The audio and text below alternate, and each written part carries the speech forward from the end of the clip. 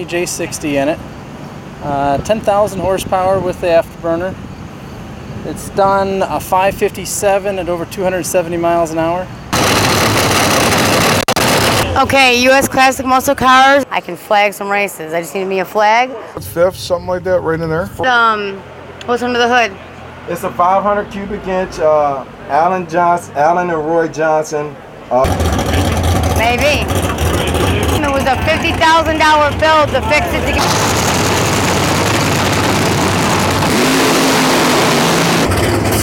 No, do it. I get excited every time I see a spray. US Classic Muscle Cars hanging out in the pits. A lot of horsepower. Okay. What are you expecting to go how fast? I should be doing it. When the trees go out and there's no electric, I'm like they did in the old days. What are you expecting to run? I should probably run about an 835. Okay. At 160. Woo!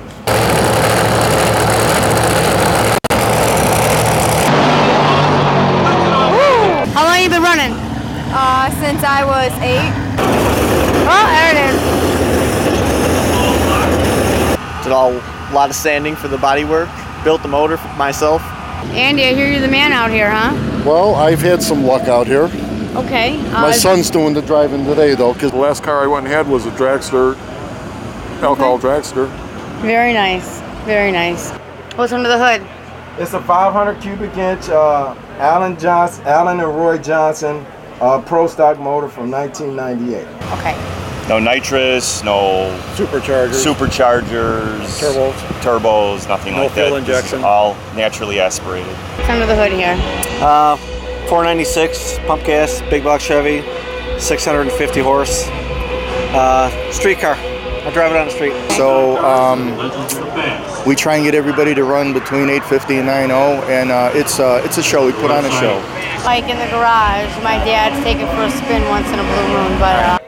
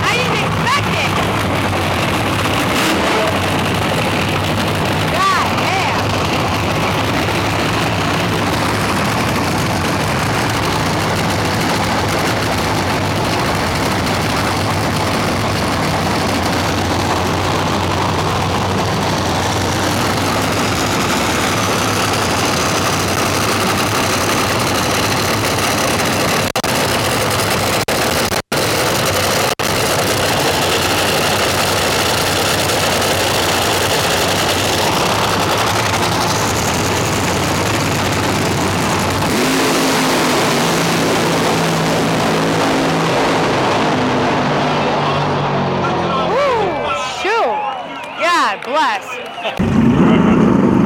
Well, this is it. End of the night for the Route 66 Classic. No more.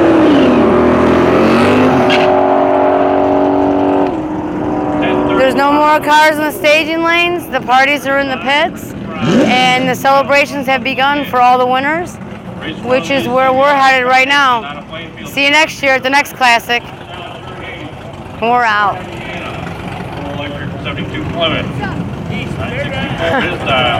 Hey. Please, please, please subscribe. We appreciate it.